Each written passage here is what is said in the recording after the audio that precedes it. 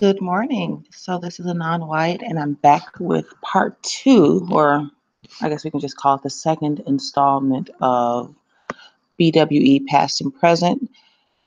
So as I noted in the description, as I was reading through the two posts, I realized, they're both a little bit lengthy, and I don't want to step on or feel the need to compress. I didn't want one video trying to cover both to go too long, and I didn't want to make this like 4 hours. I forgot to open it in the watch page, my bad. Just so I can read exactly what I was just trying to describe to you folks. Okay, so there we go. So originally it was supposed to be a comparison of Khadija from the Sojourner's Passport and a Twitter thread from Kim Love or Kim A Tube on Twitter, but I want to separate the two. The goal is to come back later on in the afternoon and do a separate video for the Kim Love post, because it's like a 5 or 8 piece thread and it deserves a whole lot of attention as this piece does.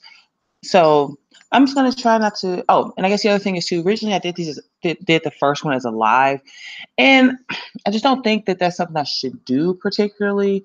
Maybe with these, maybe I can do a stream and then say, "Hey, did you see this?" and maybe kind of open it up.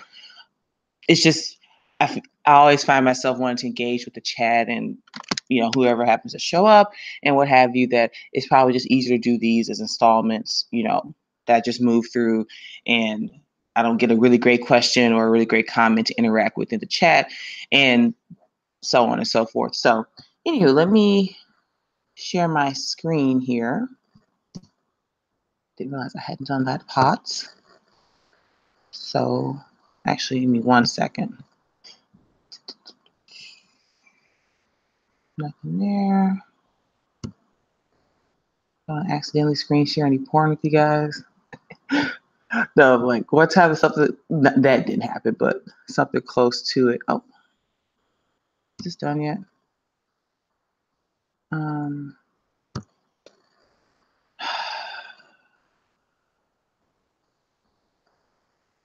1 second. Okay.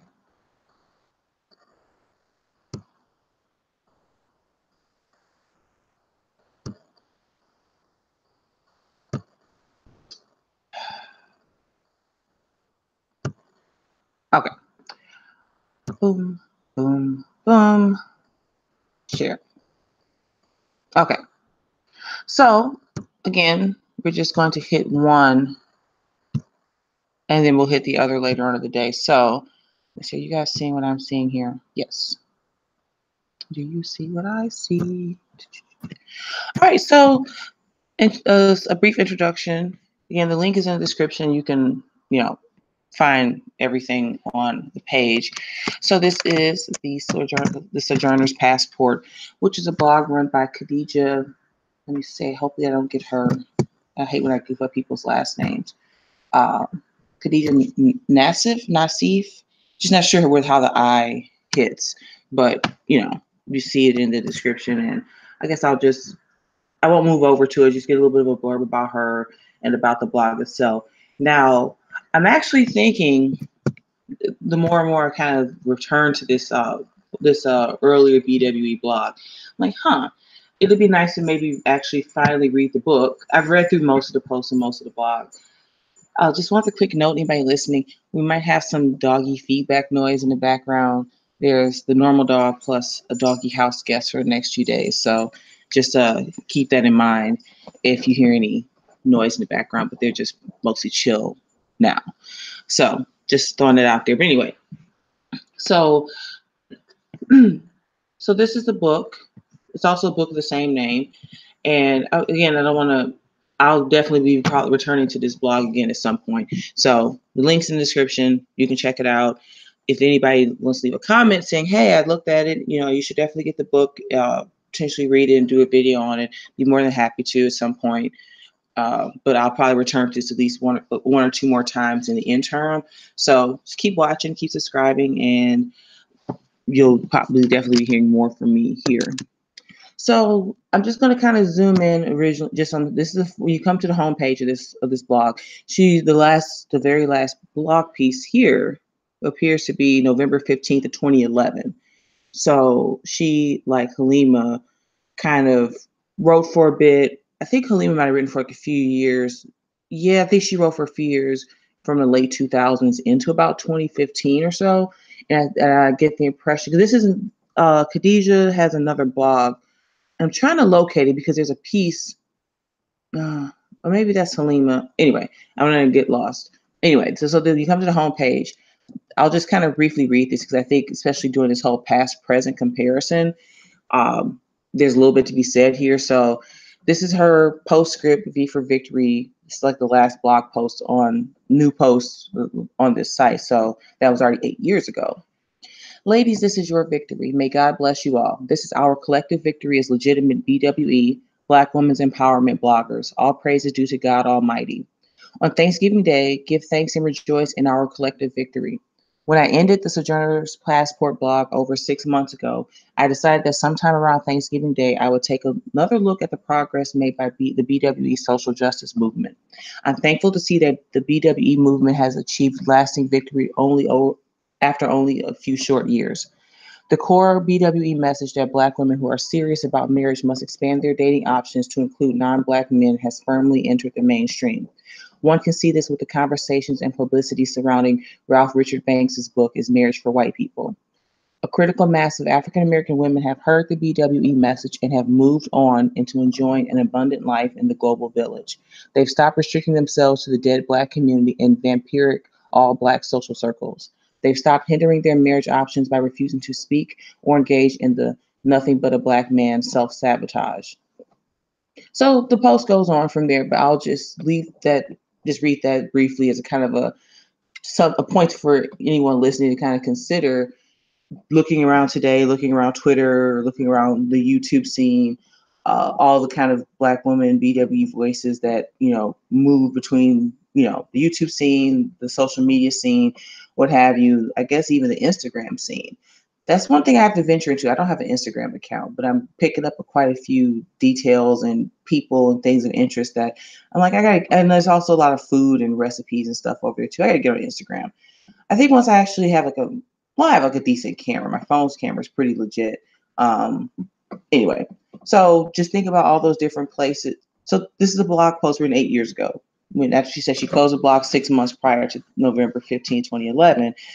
And I think even then, what she noticed has even moved even further, particularly here with Ralph Richard Banks is Marriage for White People. Now, Kendall St. Charles, did an exhaustive study on that book, and that's something that I want to cover too. But I feel like obviously she probably did it best. She spent so much time with it, and she did this already going on 2 years ago. But there's a couple of reasons I think I'd like to revisit. And also I think it'd be an interesting book for me to kind of introduce to the more dissident right type of circles that tend to kind of run alongside and interact with. I think they looking at this kind of BW experience, race, marriage, interracial, all that stuff, like if they could kind of see it through this lens, this would be an interesting book for them to consider as well. So I might cover it just to kind of come around to some of the same maybe original points and observations that someone like Kendall and a lot of you who fall, especially I think when she covered that book she was still on YouTube way back when. So it would be interesting to return to as the conversation moves forward. So leaving this post is never mind. I'm starting to meander.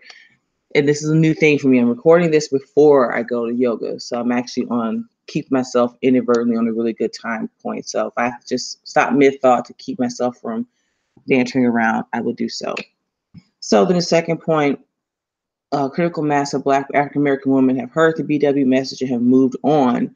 And the moved on, as when I was putting the tags in this video, I was like, oh yeah, divestment. And it's funny how that word has become such a, it's almost like Sesame Street, the letter of the day, the word of the day. It's funny how that word and that term has really moved across almost all these Black women's circles. And it's an automatic kind of marker for what a lot of the ideas here are. And ideas and as she's even stating here, that we're starting to take hold. So it's funny how every, few weeks there's always some story, some this, some that. But anyway, another tangent. So let me stop there. So anyway, I will be back to this blog for sure. And well, I think definitely the book, because it's actually another book that I ended up pulling up that I read actually a few years ago that might be pertinent to this conversation. So anyway, The Sojourner's Passport. This is by Khadija Nassif. Check it out. Check out the site. Look around. Great resource. I'll definitely be returning here. But let's turn to the post that we are discussing in this BWE past present comparison. Again, the current Twitter thread for May 26th of this year, just last month, they both deserve their own discussion. And as I was reading this piece here on Sojourner's Passport, I realized, oh man, this is going to be there's too much here. And I'm almost wondering, I might even have to break half of this up just to get through everything. Anyway, let me just do a quick scan. So this is just comments. Okay. Because you know how a lot of these blogs, everything's facing on like you can arrange by subject. Oh Lordy. It's so funny looking at comments, and we see ourselves in all these discussions now on YouTube and everywhere today. But these are conversations Black women like ourselves were banding around in December 2010. Crazy. This is great. That's why I really want to do this series, because I like across a lot of disciplines and ideas. I like to look at things past and present and make comparisons, and looking at the past and the future, and where you stand today versus something 100 years ago, where you are today versus 6 months ago. So anywho, the title of this piece from December 9th of 2010 is titled Straight Talk About Feminine Aesthetics. Dress size does not equal curves. Fat rolls do not equal curves. I've been wanting to talk about Black women weight and the whole, subject around it for some time. And I kind of think I want to dive in differently, but maybe this is actually probably better for me to start with someone else's work that is a really big piece here, and just kind of pick through it and kind of move through it. Because I still really haven't figured out how to organize it in my head, because there's 1,000 things to talk about. And I started reading this and I was like, whoa, this is pretty cool. And again, it's a little bit lengthy, and I'm not reading the entire thing, but because it is pretty lengthy, I've been reading this on my phone and kind of bouncing through. So I'm just going to move through a good chunk of this and just read a passage I find interesting to you, make an observation, move on to the next passage, make an observation, and just kind of keep this, going, because I could always maybe follow up and add a few extra little bits of notes on the second video from Kim Love and her Twitter thread. So this one is jumping right here. Current dogma: refusal to cheerlead obesity equals being an exclusionary oppressor. The current dogma among large numbers of African American women is what has been called fat acceptance and the cheerleading of obesity. It's taboo amongst African American women to, 1, refuse to cheerlead obesity, and 2, openly speak of the very real negative consequences of obesity. God help any African American woman of any weight range who openly warns against obesity and urges African American women to lose weight. Now, I'll just stop there, because again, all of this she was kind of giving were disclaimers, because this is actually the part 3 of a series that she wrote called Killing Ourselves Softly. So I started with 1 and 2, and then I realized 1 is featured in here, and 2 is just kind of like a follow-up question that she gotten from a commenter. 3 kind of has everything in one spot. So starting in the middle here, it feels like that because this is actually part 3 of a few posts that she did in 2010. So when I first started the idea of talking about this particular blog and this subject, just checking, I had this fear that it's on mute. I think that one day it was like I was muted for the first 10 minutes. I kind of started, I didn't know where I was going to pull this from, but I knew that I wanted to talk about this. And just as a kind of, wait, we are screen sharing, yes. Just as a quick little aside, bringing this current subject into the present. Now, do we all remember this was last month too, the whole Calvin Klein campaign with Billie Eilish, Shawn Mendes, and Noah Centineo. Now, and we remembered, I can't not look at her and just not sigh. I mean, I was livid when I saw this. And I found a video where because she's a rapper. This is Chica. She has a last name too, but most she goes by her first name, which is Chica.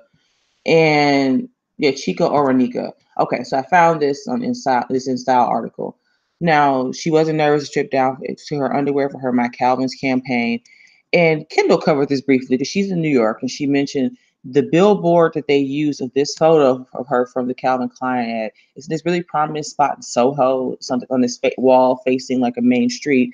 Now, so the weight issue, when I first started reading this and decided I wanted to cover it, made me the most recently think of this whole situation with her in the Calvin Klein ad. And so everyone, I didn't want to pull up her Twitter because I found a video of her doing like a rap battle against Kanye West and his current political views and some other stuff. So I didn't want to dwell on this, but I'm just going to use her picture to kind of like as a way to kind of get us into what this subject is. So this was the most recent example, the Black women obesity question, where half of the people, well, it's this whole fat acceptance thing. Let me go back to it'll probably be easier for me to do this. So the current thing about cheerleading obesity. Now, this was a discussion in 2010. Again, I'll keep going back. This is in 2010, and the same issue still exists today. And I think two key things I will note is this. One, this is something about the whole fat question in Black women that keep coming back to in my head that I really want to dig into. Let's go back to, was it like the 70s, even the 80s? She's a brick house, and that kind of idea of this Black woman being, this thick, curvy, broad, compared to, white women. And then, I guess then we could just by proxy throw in Asian women, in particular Hispanic women. There tends to be a variance amongst them from like the slim to like known for their Latina spicy curves and kind of, voluptuousness.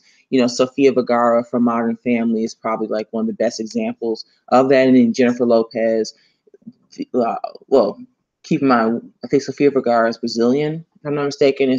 Jennifer Lopez is Puerto Rican. So along that whole Hispanic spectrum, there's a horizon, the skinny, slim girls to like the curvy Latinas. So there's been, but the push with Black women in this identity around, it's almost like something that just got out of hand. You can like the whole thing. Marilyn Monroe was technically like more. She was like a today's 14 or today's 12, but by the time you get to the 90s, especially post heroin chic model, that kind of culture that sprung up in the 90s around women like Kate Moss. Anything above a 10, hell, even there's a period above a 6, especially amongst white women, just kind of like a little bit too fat or too this or too that. So there just seems to have been something in the culture. And I think rap and hip hop really come along at the end of it. Now, it's one thing to say, this is one other point that I want to talk about Black women and fat. Part of it, I have a theory that it's a part of it is an evolutionary trait. I'm going to say this in the quickest terms because I don't want to delve into this and sidetrack myself too much. I already know this is going to have to be a part 2 to this video, and that's okay because maybe we'll just do a B, C to this. That's fine because I don't want to feel like I'm rushing through this. No, one thing that I think is hard with the weight for us, especially the Black American women, this is really multifaceted, but let's just take everything from the present out. Let's just go back to people of sub-Saharan African descent on the continent of the motherland. You live in fight or flight, feast and famine conditions, lot of subsistence farming, and some basic general agriculture. But over more often than not, you're eating. Sometimes you're not eating. Sometimes you catch a gazelle. Sometimes you don't. Over a prolonged period of people evolving in those types of that type of climate, and those type of evolutionary pressures, especially amongst the women who have to bear children, which goes across every type of mammal, every type of, female animal, you're more likely to hold on to weight and hold fat in certain places, particularly, your stomach and your hips, in anticipation of, being the person that, bears children. I'm giving a very rough explanation of this. I apologize. But basically, I think that's one of the key factors that needs to be discussed. But again, if we can't have honest discussions about race and genetics, whether it's IQ, whether it's evolutionary behaviors, biology, human biodiversity, we'll never get to this. But I think there's a key to explaining Black women in weight if we're able to to dial this conversation back.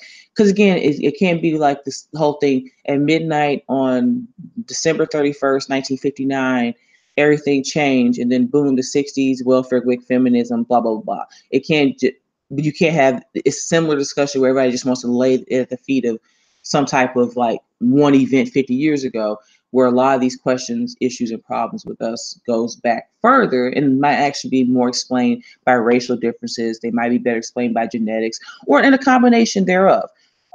Anyway, so I'll just leave that there. That's something to unpack later. But so if I start from that point way back in my head, and then I just look at the past 50 years, when we get back to, she's a brick house, the obesity question with Black women becomes an identity, if you will. There have been slim women, there's been thick women, there's, I think maybe even a period of time we kind of inhabited a spectrum too. You had your Diana Rosses and your Donna Summers, and amongst other very slim, fit, trim Black women forever. So this whole fat Black woman thing, even more I think about this and I look at over the past like 50 years, this doesn't really make any sense. It's the same thing where you go from, you can meet some older, especially boomer, more like silent generation white men who are like, oh, I used to love Donna Summer, I had a crush on Diana Ross, she was so blah, blah, blah, to like this whole kind of, ooh, Black women, they're fat, they're loud, they're nasty. This all kind of, and for this whole box to just kind of be placed around us. And also for us inviting the box. That is something that's a newer development. That's something within the past 30 to 40 years that we see in the culture. So the obesity, so just rounding that out, the obesity question, a big part of the problem with the wanting to cheerlead is become an identity trope for too many Black women. It's become something, because we have to talk about, I'll leave it with one last point because I want to just move on. But this is one thing that just popped in my head. The problem with talking about the weight question and the obesity question, one of the key things I see is a problem, and I've experienced this in my own family life, where a lot of poor people make poor choices in terms of food. A upper middle class family, let's say a white or Jewish or Asian upper middle class family, going out to Cheesecake Factory, family four can probably spend $100 there, maybe with or without tip, something close to that. And that's a treat, that's a reward. It's probably maybe a bi-week, maybe once a week, maybe a bi-weekly, maybe a couple times a month, who knows. But you're living maybe, rent assistance, you're a non-white, particularly Black, maybe Hispanic, you make enough going to McDonald's or getting like a low-key kind of quick takeout. Think about Noodles and Company, Qdoba, fast food, but it's a little bit less fast, you know what I'm kind of saying, where maybe roughing up $20 to eat a meal like that. But let's just stick with fast food, McDonald's. That's probably an easier way to see this. You're gonna eat poorer. You're gonna eat a lot fattier, richer, not so good for you things that you really can't afford. So you see this you're seeing this in the hood all the time. It was a treat to actually have $5, and if I had $5, that I roughed up, after school, I could go get one or two of those, dollar, back when they were $1 before they raised them $1.50, those dollar bags of Flamin' Hots or Cheetos, and then a few candy bars. I don't know where a lot of you are in the country, but there's these little candies called foodies. They're like these little mini taffies, and they used to be, you get a bag with 25 of them because they were always a cent a piece, or you could get the bigger bag that was 50 of them because they were all a cent a piece. And it was a lot to be able to rough up and do that. So the obesity question, I hate when I hear it's because Black folks just trapped in poverty, that's why we's fat.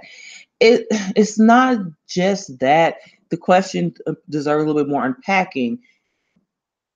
I'm going to leave that there because it requires a lot more unpacking. So I'm just saying the obesity cheerleading there's so many questions that come out of this. But anyway, I've spent enough time on this one paragraph. So let's move forward. Again, I've wanted to have this discussion for a while. It's good to have someone else kind of to move through a post like this, and then kind of you can hear me thinking and talking and see what she's saying. This is a good brainstorm for me just even doing this video. All right. So she makes a point. Let's just move on because, all right. So again, to the obesity question with Black women, this is a problem. And this was written in 2011. It's changing. So I'll do a postscript of my own to this because I keep coming across this Facebook page that a lot of the Black women that I follow on Facebook and in Facebook groups are linking. This is called Black Weight Loss Success, and this I haven't really actually visited the site, but people link it a lot. And you're watching Black women who are easily like, anywhere between like 5 feet and 5'5", about 150, 200, 250, losing the weight, getting from like a, very obese size, 24, 26, on average down to like, like I've seen most of them seem to like, just as I'm eyeballing it, hovering around 12 or 14, and they're really getting down there. But this was an anecdote that she's sharing here that was left under, that was on, actually she had a guest post over at Crystalline's house. So I tried to, it wasn't working in my phone for me to click over to the link. Am I back on this page sharing? I'm not. Of course I'm not. I'm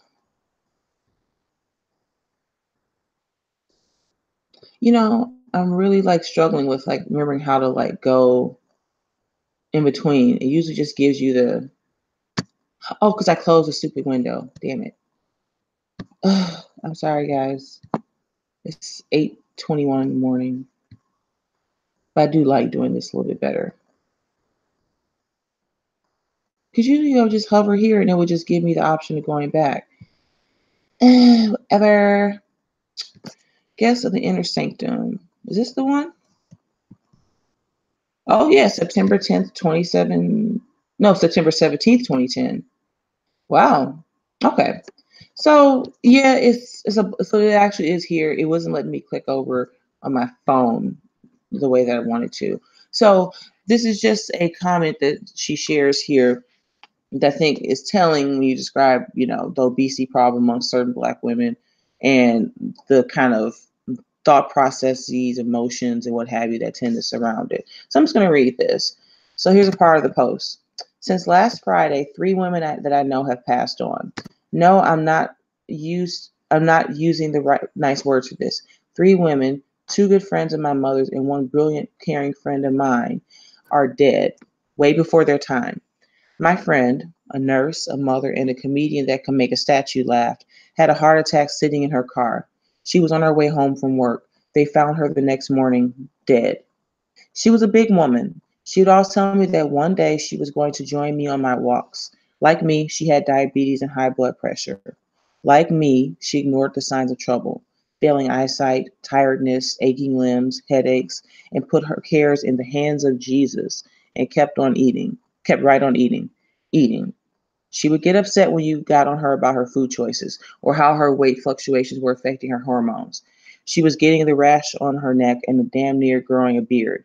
Ain't nobody's business but mine. She was 43. She had 2 kids. She had a husband. Now her business is their business. They have to bury her and go on without her.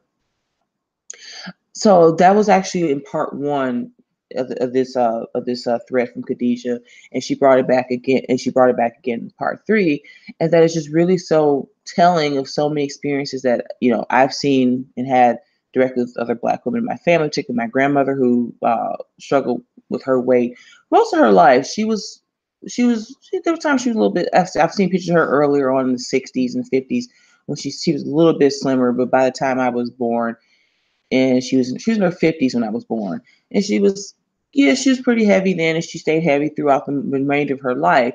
But just a few key things here.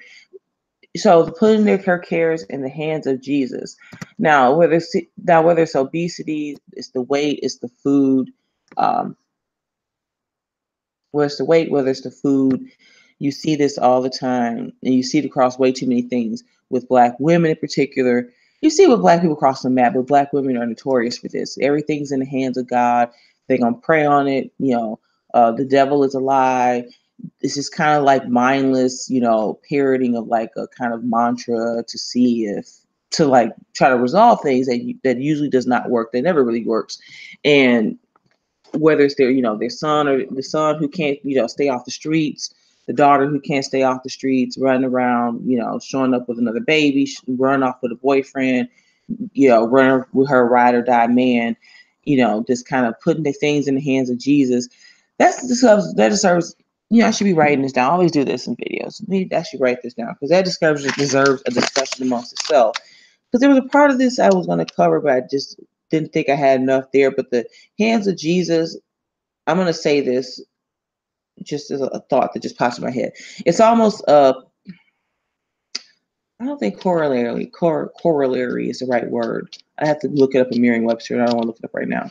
Let me look it up on my phone while I say this. The hands of Jesus, putting it into God's hands is like a kind of a tangent of the my baby didn't do nothing, didn't do nothing. There's, especially with Black women, there's all this kind of like, there's this inability to deal with reality and to deal with things in a critical thinking sense. And this is where, especially with a lot more of the trad dissident right types, where I really kind of part ways about, especially with Black people, in particular, this religion, going to church, saving Black people. I'd argue that religion and Jesus and this whole Christianity of the past 500 years has actually made things worse, because if you, again, going back to maybe the kind of, maybe a race realist, human biodiversity, genetics, IQ discussion of these issues, if on average you're dealing with a population enough Black Americans, if the average is 85 IQ, sub-Saharan Africa, I believe it's like more like 70, 65, 70, somewhere hovering, depending on where you are on the continent, where the average white IQ is close to 100, East Indian, Ashkenazi, Jewish, more like 110, 120. One of the key things about IQ, what it suggests is abstraction, being able to think critically and be able to see things, be able to see nuance. And the problem with religion and faith, there's such a that's definitely a discussion for another time. I really can't. I'll just really go off into some kind of like thing. So let me just write that down. Didn't do nothing. Hand of Jesus, religion. Okay. We'll come back to that. So she put her cares in the hands of Jesus and kept eating what she wanted to eat. Now, I'll just give a quick, maybe I'll just give an anecdote here, move on, because you guys can see, just basically in this post. I don't need to beat a dead horse, but I read that really struck me because that reminds me of like the last 5 to 10 years of my grandmother being alive, very heavy. She had had both her knees replaced. She was a diabetic, insulin. She had a few falls. It's one thing, older people, whether they're like, bone thin or big, when they fall, it becomes more and more problematic the older that you get, because bones easier to break, etc. I don't think she really ever had any broken bones at the end, thank goodness. Maybe that, being a little extra heavy was kind of a cushion to a certain degree, but it becomes a big problem. And but she still wanted her extra salt on things. And then here we go. This, I guess I'll leave this here. This is a big problem where usually, and this is we're talking about race and weight, particularly Black women, and drawing a big narrative of this to make this a lot clearer for us and specific to us. Because you see the walking, and the walking is good, but we have a lot of heavier women, heavier people I think need a little bit more intensity in terms of burning through the fat and burning down the weight. That I think, because at first you'll see a few Black women just go, and usually they'll be walking. Like I had my cousin and my aunt are both heavier too, and they started walking. There's like a local public school that had like a racetrack, so they'll go walking, and you'll see them walk the malls. But a white woman typically of a certain height and size that's maybe about 20, 30 pounds overweight on a certain frame might get a little bit more results initially or quicker than someone that's been than a Black woman that's been heavier for a prolonged period of time. And walking for everyone is great, and it just gets you moving, keeps blood circulating. All the good things we know about walking and why you should do it are there and present. But I believe that Black women need something a little bit different, a little bit more specific, tailored to us and our weight histories, our genetic histories, our family histories, our culture of food in the Black race and the Black community in general. Anyway, so putting your faith in the hands of Jesus and just continue to eat. I've seen it firsthand, and it just ends badly. The crying, the tears, the having a fall, having something go wrong with your blood sugar. There's so much to say. I've said enough here. I kind of just want to move through some key posts, and I'm already kind of getting a little bit stuck. And actually, I've got about 15 minutes left before I have to actually really pull out. So I think I'm gonna have to come back because there's a lot of gems here. So this is good to just dive into. I'm debating. Let's see. Bad faith dissenters. Okay, so she's making a point about dress sizes here, and she kind of moves through this because I guess she made the first two posts, had comments, and someone came back and there was this kind of back and forth, and basically it was one of her Black woman commenters playing stupid. And all of us who make content to see this, and it's just kind of like fake don't know nothingness with some Black women. Well, they're kind of like passive aggressive, like, well, but you didn't like say this about that, and well, what do you mean? And she's just making a point of saying, well, look, yes, there are Black women who do kind of but the quantity of Black women with anorexia, bulimia is way, way, way, way, way lower than talking about Black women and obesity. There's more numbers on that end than the others. Not to say that one doesn't exist.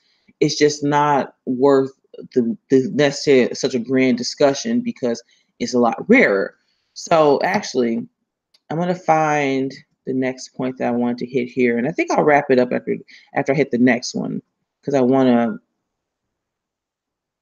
move into... Okay. All right. So actually, no, it wasn't as long. All right. So there we go. So I'll leave one note here because this is something. This is the book that I mentioned before that I read.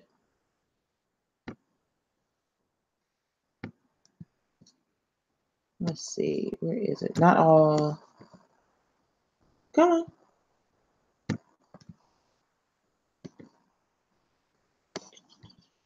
Why isn't it? You see, it's not doing the thing where it usually let me do. I think because I closed the original one. Just leave this open. Okay. I'll just have to move over again. So this is a book that I actually read a few years ago. I don't know. I think I guess maybe I forgot why. Because even then I was curious. Did any books about Black women eating disorders exist? Maybe it came up in a blog. I can't remember for life of me how I came across this, but this was it's a pretty good read. So this is called "Not All Black Girls Know How to Eat: A Story of Bulimia" by Stephanie Covington Armstrong. Yes, I read this a few years ago. It's very interesting. It's a first-person account of a Black woman. She grew up poor, and I think she actually ends up in. I think she works or I don't know if she became an actor or not. But anyway, it's an interesting book about an eating disorder, bulimia in particular, that is told by a Black woman, her experience with it.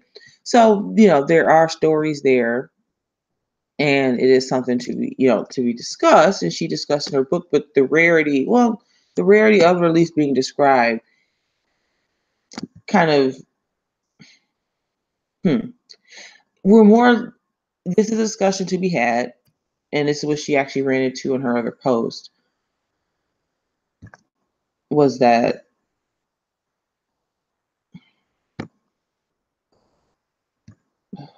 this is driving me crazy. I think once you close, it's the first time you start a video, it won't let you just move over the way you like to move over. So I'm having to manually do this every time I want to switch back. Making me crazy. Anyway, so the Not All Black Girls Know How to Eat and the bulimia story is important. It's worth being told. But the Chica in my Calvin's overweight, particularly now they would have found a lighter skin, type 2 or 3C haired woman to be the overweight light skinned Black woman. It's more often than not, 9 times out of 10 going the other direction, so that we have this large darker skinned Black woman. And someone made the point she's not even smiling or anything. She's just sitting there, just kind of forlorn, kind of womp womp look on her face.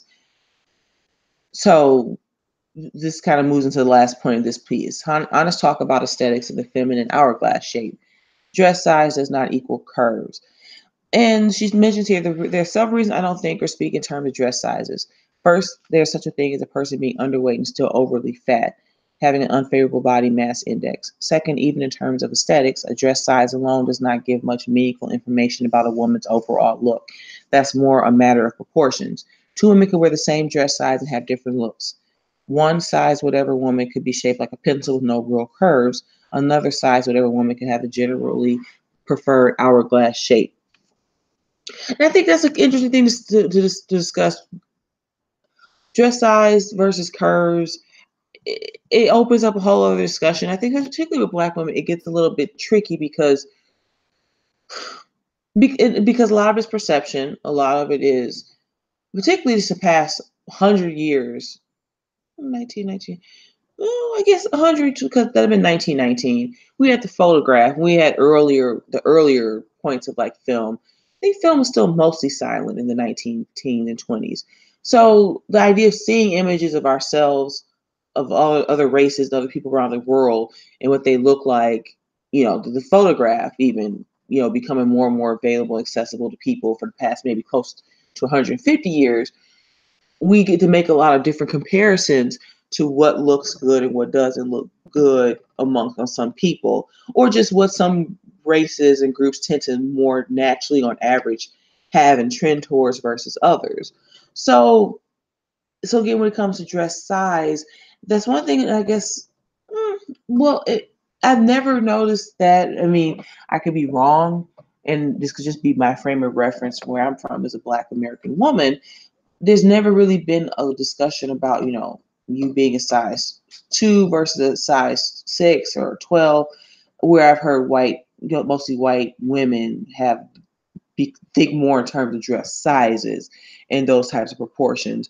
This kind of fixed numerical number, where it seems more Black women, it runs more from being fat, like, big, thick, obese, kind of big mama fat, versus being, I mean, I don't know, I doubt I'm the only one who has this experience. Typically, like the really skinny kind of girls in, most more Black communities, like one or two always end up with the nickname Bean, like, Bean Pole. And they're very, very, kind of like, what we would, if we would attach a dress size to it, more like a 4 to 6, in some cases like a 2 to 6, and we were to fix a number to it. But then from there, there's just this kind of general middle that doesn't really get discussed. It's more in terms of how you look, how you dress, what you put on. The hips and the booty thing has always been just kind of a thing that we have.